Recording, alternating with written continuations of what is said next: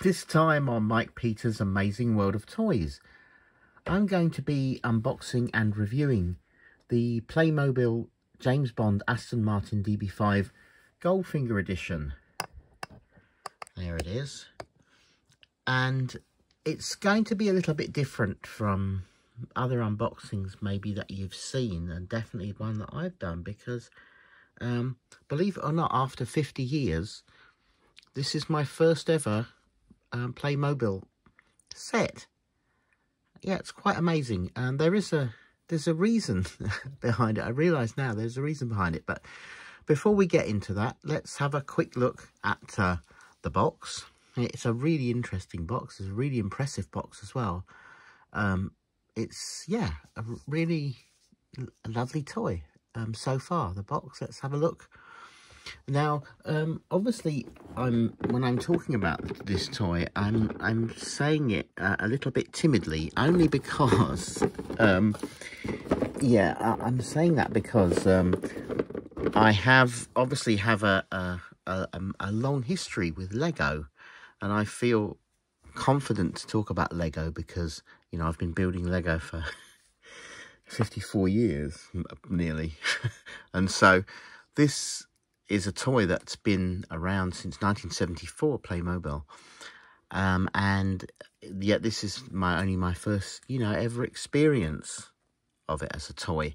Now, I only bought this because, for a couple of reasons. I bought it, first of all, because I've already shown this, that I'm going to do a review of this Aston Martin, James Bond Aston Martin from Lego Speed Champions. Because, once again, one of my other videos, I've done a review of the Corgi James Bond Aston Martin, which, you know, is famous. And because of that, I saw that Playmobil had released this toy. And then I'd realised, well, they're quite an established toy company, and I don't know anything about them. And it was probably about time I learned. And then, lo and behold, serendipitously, Amazon had a sale, and this was 50% off, so I couldn't really, you know, it was my perfect opportunity. So let's have a look at the box now. Well, I've talked enough about this. Let's have a quick look at the box. So there's the beautiful Aston Martin DB5 on the cover, and having a look at that, and knowing, you know, having seen some of the reviews online, I can see, as I have it in front of me, yeah, it is a really lovely rendition of the James Bond Aston Martin DB5.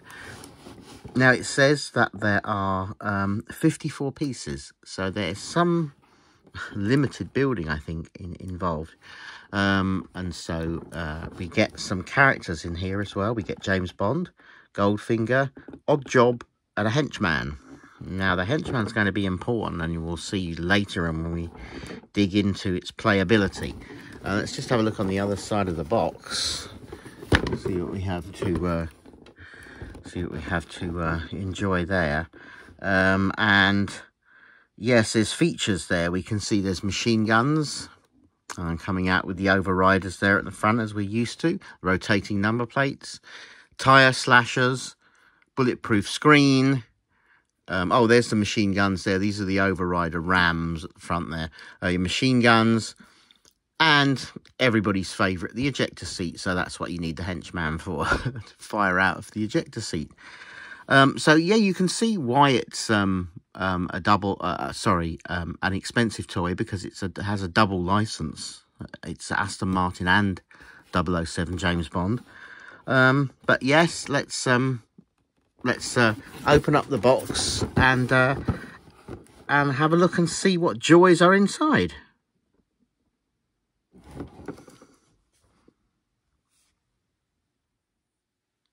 Oh my goodness. So I was not expecting that when I opened up the box. So we have a booklet that comes with it, our 4 characters that we get with the set, and the Aston Martin DB5. And I can see already that the wing mirrors are missing. So that's obviously going to be some of the construction that needs doing. So let's just, yeah, I just wanted to quickly talk about Playmobil. I noticed on the side of the box, it tells me that I should pronounce it Playmobil.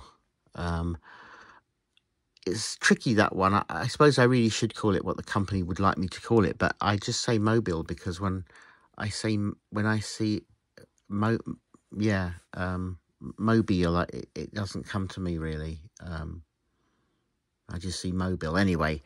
So anyway, when this was launched, Playmobil was launched in 1974. In England, and I was 6 years old. In England, there'd just been launched, I think, maybe the year before, an American toy, but it was built under license in the UK. They were called Weebles. Weebles wobble, but they don't fall down. And they were essentially a toy for preschoolers, but like toddlers, 2 to 5, I think they were aimed at. Probably a great toy, but being a 6-year-old, I thought of them as, you know, the worst thing for a 6-year-old is to be thought of as a baby. You want to be grown up, you know, you never want to be, any child, they always want to be older. Anyway, so yeah, I thought of them as baby toys, the Weebles, which they were.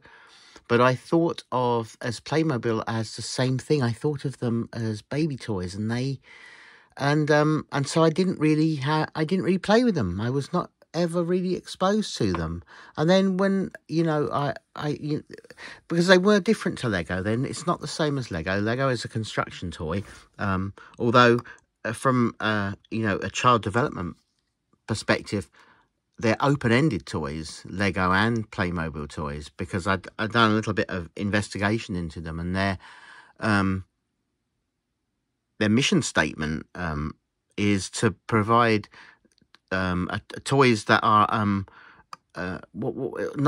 sorry, I'm not quoting here, but they're props for children to play with, and so they are usually items that children would encounter in their everyday lives. So trash trucks, police cars, fire trucks, with all of the crew that goes with those, so that children can use them as props for their play. And that is absolutely an amazing mission statement, I think. And but saying that, the toys that they made, the fire truck, for instance, if I wanted a fire truck, I would either make one with Lego, have a Lego one, you know, you could buy a Lego one, or I would make one with the parts that I had from Lego, or I would use, you know, a pre-made fire truck that looked like a real fire truck.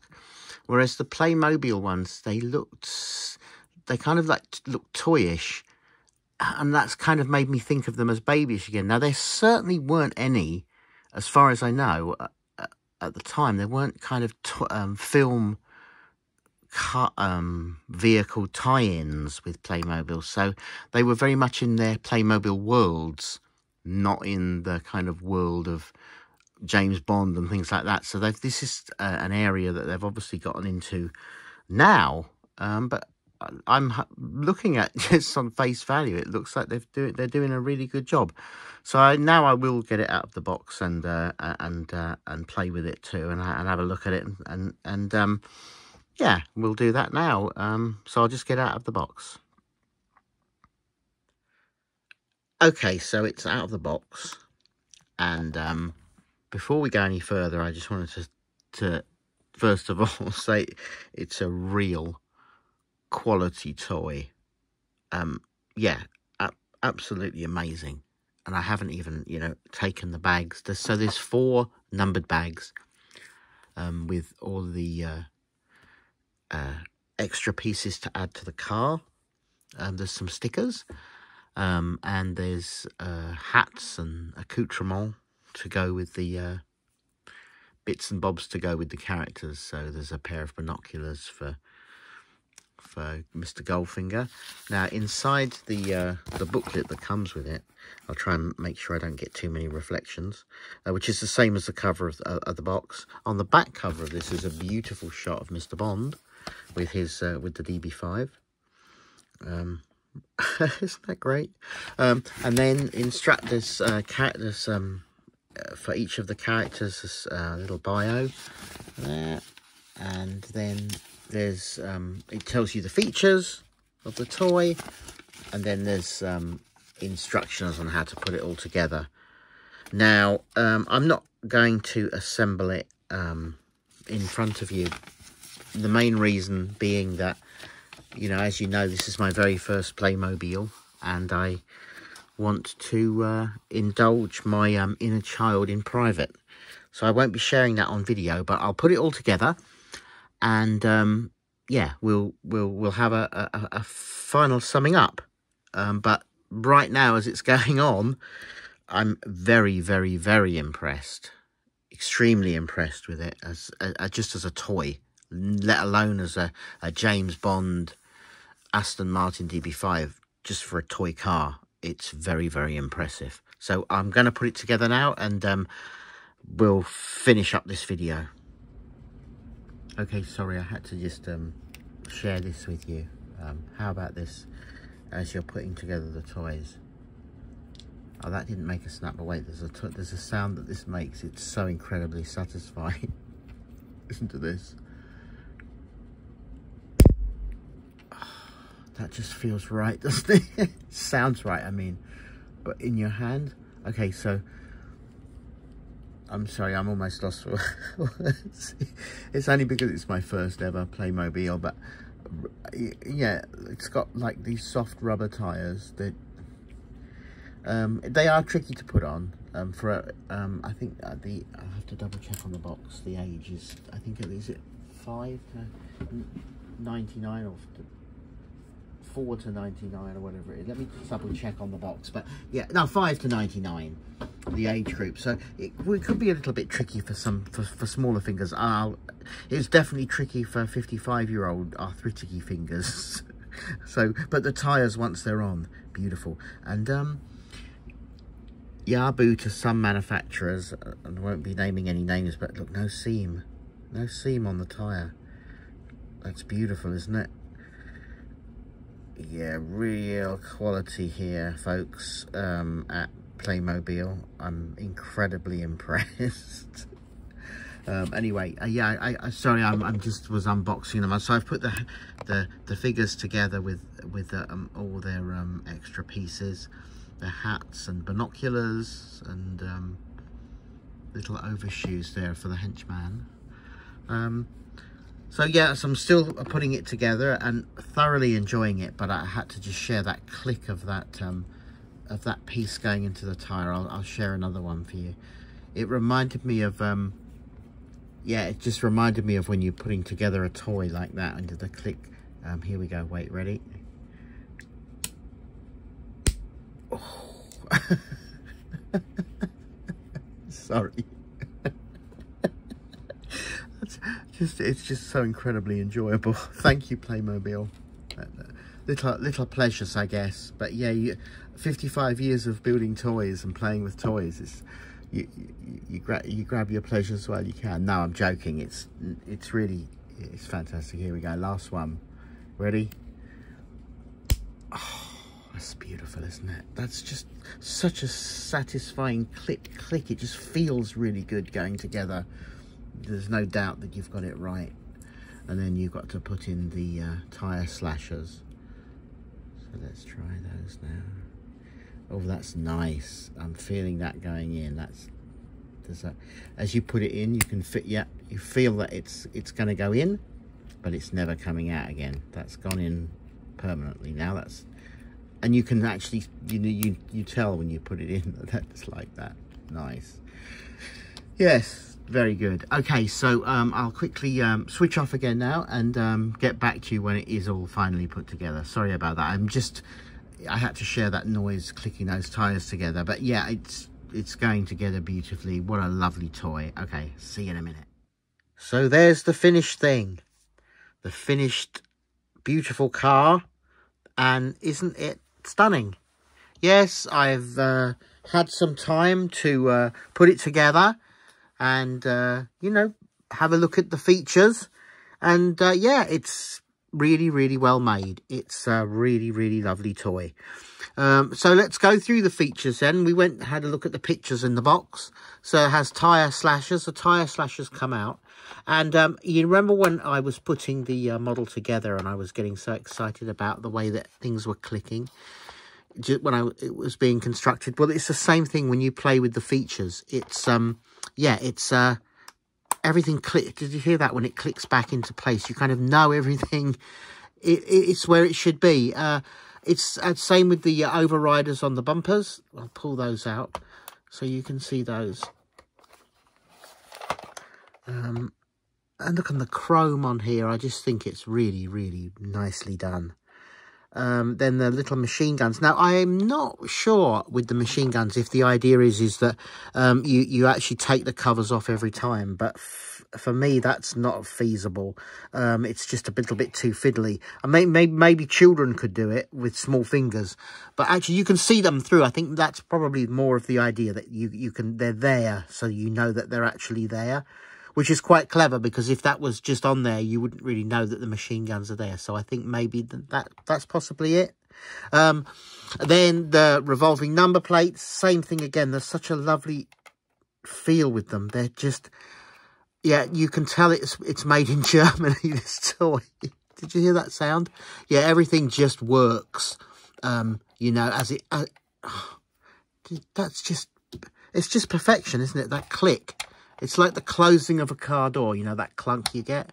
Everything just clicks back where it should. It's just a great toy. It's so beautifully made, so well made. I mean, all I had to do was assemble it, you know, stick the bits and pieces together. Not difficult at all. Put these stickers on, and that was it. Everything else is already pre-applied.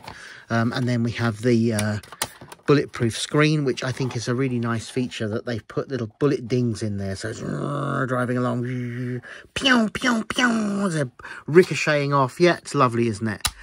These are a nice feature. I was looking at those as I was putting them on. So they're a blank space behind it, and these are little clear, the little coloured pieces of plastic, but they're light would shine through them. They're translucent, and so if you wanted to, you could possibly, you know, install some kind of light behind there. I'm sure it's possible. But, you know, just as a toy, let's not talk about upgrading it. It's not needed because, you know, as a toy, it's absolutely fantastic. So, you know, everybody's going to want to see the, you know, the ultimate feature. So let me just put the henchman back in there. And then once we've, well, actually, before we do that, what I'll do is, now I'm just making sure he's in position, because I want it to launch perfectly. Because, you know, it's not a surprise. We all know what's coming next. So I'll just take the roof off just so that we can see inside. Because it actually, I was looking at it, it's actually really well designed. I understand now that it's a common feature, probably on all the vehicles. I can't say for sure, that the bottom of the steering wheel has a little cutout so that the Playmobil person's legs fit underneath. So James Bond's legs are fitting underneath. But I noticed on the steering wheel too, it has the same design as the real DB5 on the spokes on the steering wheel. There's little cutouts on the spokes in the steering wheel. Nice touch. Then you have the tracking screen that Bond uses to track track cars with the... sorry, it's not in focus. There it is. Little tracking screen down there. And on top of the gear lever or the gear shifter is the red button. And we all know what that does. Yeah, really lovely interior to the car as well. Everybody fits inside there perfectly. And the henchman doesn't have a clue what's going to happen. The roof fits on there. And, you know, like everything else, just clicks into position. You don't have to force it. Everything fits as it should. Now, you've got to remember that this is advertised on the box from £5 to £99. So a 5-year-old is expected to be able to do that. And you know, probably they could do that. That's not too wouldn't be too trying. Whether a 5-year-old would be able to apply the stickers, they may need some help with that, and actually just assembling some of the structure of the car. As the child matures, definitely, you know, an 8-year-old I think would be able to do this no problem, or a child who's used to assembling toys would have no problem with it. So yeah, that's great. So yeah, I'm sorry, I'm trying to put it off for as long as I can, but yeah, let's push the button to launch the henchman with the ejector seat. Now, I think what I will do is I'll pull it out as far as I can, the shot. Let's just get that. I want to get the, there we go. So that you can see the full section come out when it gets launched. Okay, so 3, 2, 1.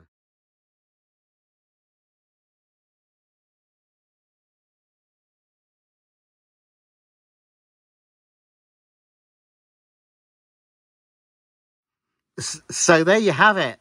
The feature that everybody really wants, and I put it into slow motion the best I could and replayed it a few times so you could see it there. But yeah, that's really what everybody wants this car for, and yeah, it's got it. It does it beautifully. There's the henchman laying injured in the road. Isn't it beautiful? Oh, it's just superb. What an amazing time. Just lost for words. So yeah, that's the feature. So there we have it, the James Bond Aston Martin DB5 from Playmobil. Can I recommend it as a toy? Absolutely. It's a premium price toy at full price. As I said, I got mine at discounted, 50% off. So definitely wouldn't hesitate to give this to any child. They would absolutely love it. A proviso maybe, it would be fun, is to sit down and watch the film with the children first, so they get an idea of what the car's place in history, or of where it is in the world. Because the whole thing with Playmobil is that the characters are used to enact things that happen in, you know, the real world. So in Playmobil normally you have real world trucks and aircraft and helicopters and things. Well, you know, it's the same thing. So put it in context for the children, watch the movie with them. And I say with them because, you know, it's a PG, parental guidance. Yeah, you watch it with the children so they can see the features. And when they see the features in the film, they're all in the car, in the toy. Oh, it's superb. Yeah, I can't say enough. So yes, have fun, keep collecting, subscribe, comment, and I will see you next time. Thanks so much for joining me. Bye.